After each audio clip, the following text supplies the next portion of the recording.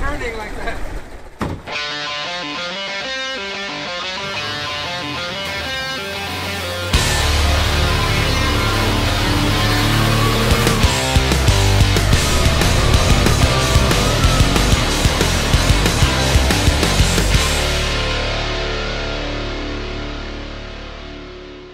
Tommy, you read me?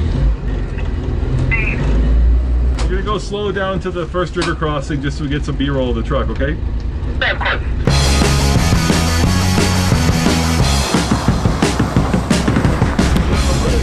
Feeling the suspension work even at this mild off-road.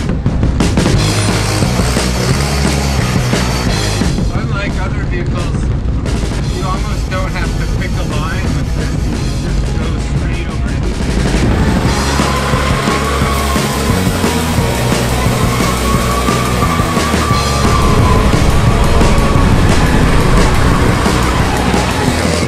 I've had it for about a year and a half. All right, now why'd you buy it? Because they look like they're fun and fast off-road, and younger I wanted a Unimog, and I realized that they were slow. Tell me how you found this guy. I've been looking on eBay and the search Craigslist function that searches the whole country for years. They were always too far away or too expensive. Yeah. And I really wanted the van style, so one day saw it in Golden, which is only a half hour away. I went and bought it.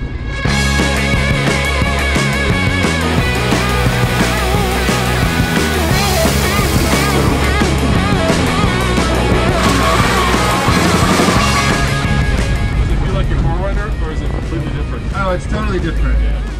This thing almost feels like it has legs and will walk over anything. And the 4Runner just skitters and bounces over things. And you can't go very fast. I take my 4Runner over a Jeep.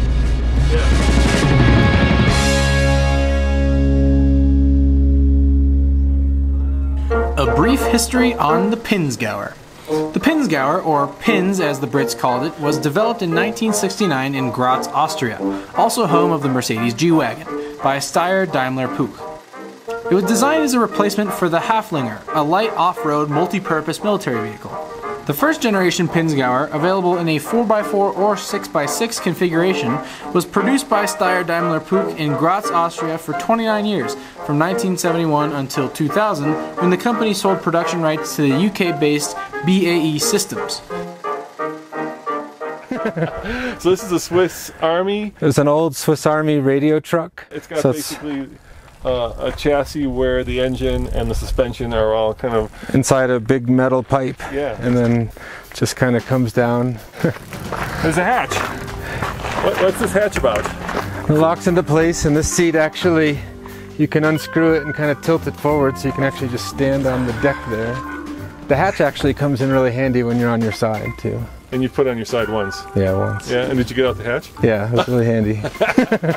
And talk to me about kind of the off-road worthiness of it. What makes it special? What does it have for off-road? Well, four-wheel drive oriented, you can do everything on the fly.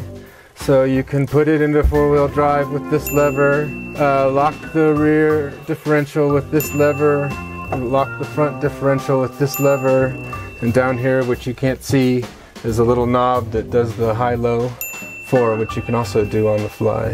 Well, it has the portal hubs, which give you a lot of clearance even with normal sized tires. Like those are the same size tires as on my 4Runner. How about power steering, power brakes, any of that good stuff? No. So you don't need it. It's this. So when I first got it, if I went out for a long day, my arms would be sore for days. The engine's under here. You can actually see it a tiny bit under this little thing where you can add oil, and there's the air intake and the carbs under there.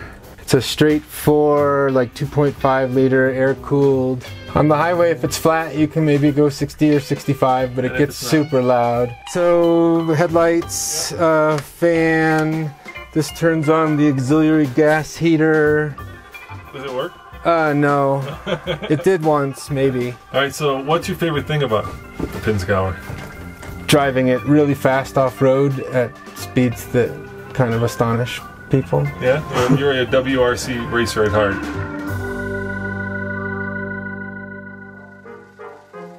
In total, the company produced over 20,000 first-generation Pinzgauers and sold them to both civilian and military buyers. However, the Pinzgauer was mainly used as a military vehicle in Austria, Switzerland, and the United Kingdom.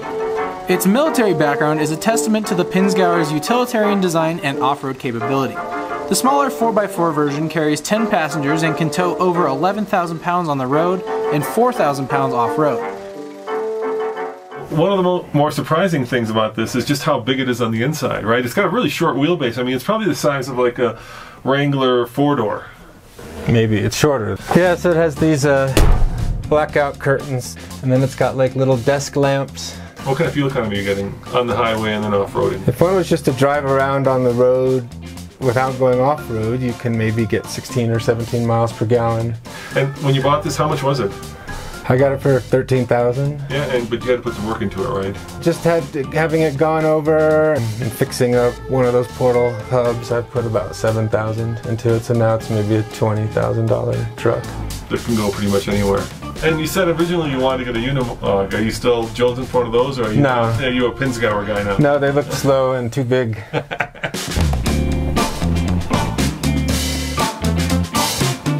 How long did it take you? It's got that cab forward design where you're sitting kind of over the front wheels, so you're kind of, you're kind of cantilevered forward. How long did it take you to get used to driving that? It's kind of a weird feeling, if you're not used to it.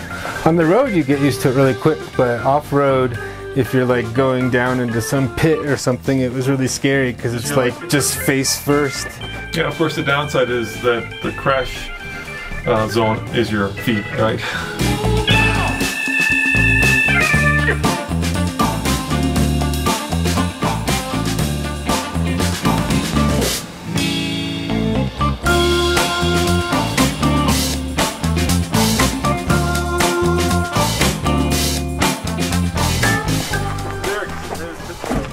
This is yours? Yeah, these guys came up from Boulder to see what it does up here. That looks like a lot of fun. It's pretty fun. You can drive it like a rally car. How much, what is there? This way? Yeah. Not much. Not much?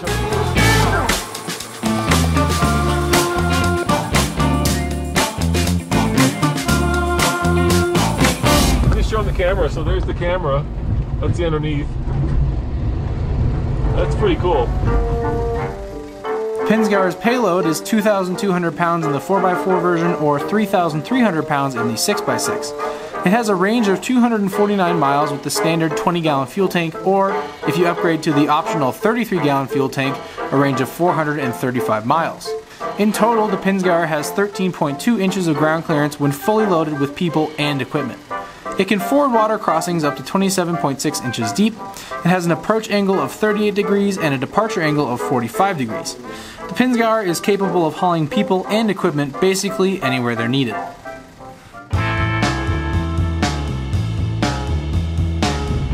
Have you ever popped a tire? I'm at Pennsylvania Gulch. I popped the tire on a sidewall and I totally just... and I knew it was bad, and I was climbing those rocky steps. Yeah. And so I floored it to get onto level ground so I could change it. We popped the tire on there too. So we It's did this. legal. I'm never going on that road again. Another thing you learn with the Pinzgauer is to let it drive itself and don't hold the steering wheel very tight or very hard, because it can like sometimes go nuts and like break your elbow or something.